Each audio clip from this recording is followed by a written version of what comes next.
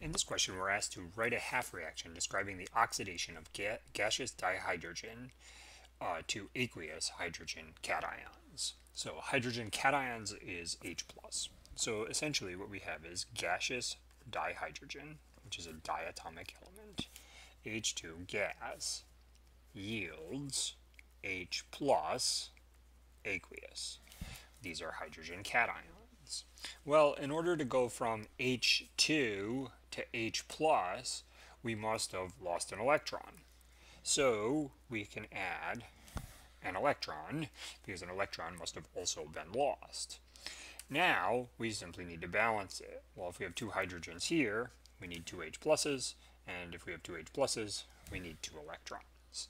Remember, your mnemonic device, Leo the lion, says grr, where Leo means losing electrons is oxidation,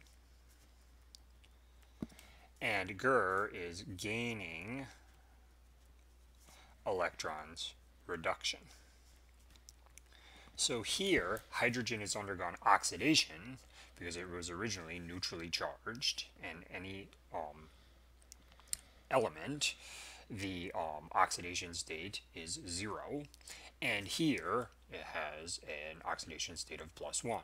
So it went from 0 to +1, so here it's 0, here it's +1, so it's lost an electron. Losing electrons is oxidation, so this is oxidation. Well, where did that electron go? That electron must have come off, and this is a half reaction, of course. The other half reaction would have accepted this electron.